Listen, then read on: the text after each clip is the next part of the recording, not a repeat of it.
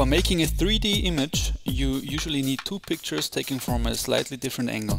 In this case, we will use a single 2D image and use a gray depth map to create the 3D effect. For this shoot, I used a long lens to get images that have enough foreground and a clear background area that will help to make the subject jump out at the end.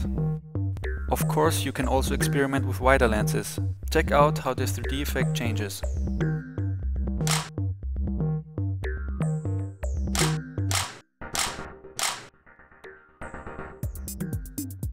Back in the office, I download all the images from my flashcard and select the ones that fit best for a 3D conversion. In this process, we are using a gray depth map, which defines the 3D layout of the picture. In general, light values come forward and darker values drop back. Therefore, the channels offer you a good starting point for your grayscale depth map.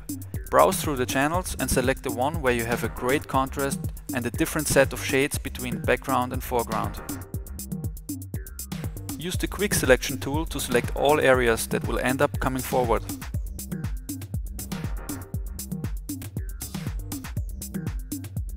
Invert the selection and fill it with black. Now you can use the brush to do a little bit fine tuning and work on the edges and some details in the picture. The more detailed you work, the better the end result will be.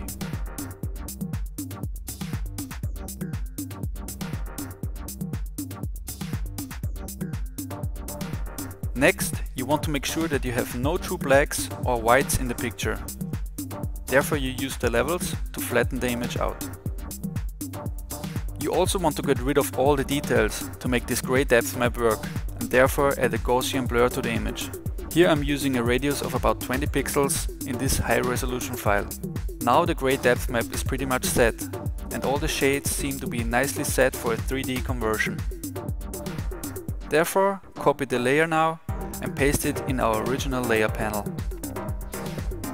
There is a feature in the 3D menu of Photoshop CS5. Click on New Mesh from Grayscale and then on Plane. Now you have a 3D mesh of your grayscale image. To get back to a more natural look and colors, you simply need to replace the diffuse image that is linked to the layer now. For this reason, copy the background, double click on the diffuse image, paste it on a new layer and merge down.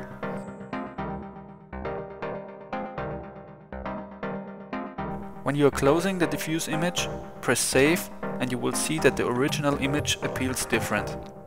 Next, double click on the 3D icon to get to the 3D settings. Click Edit Render Settings to open the render setting window. First select Unlit Texture to turn off all the lights that have been appended to the picture. Finally, turn on the red and blue settings and edit the parallax. Depending on the amount you enter, you will get different results. In this case, we use a value of 100 to get a very strong effect. Press OK and check the image with your 3D glasses.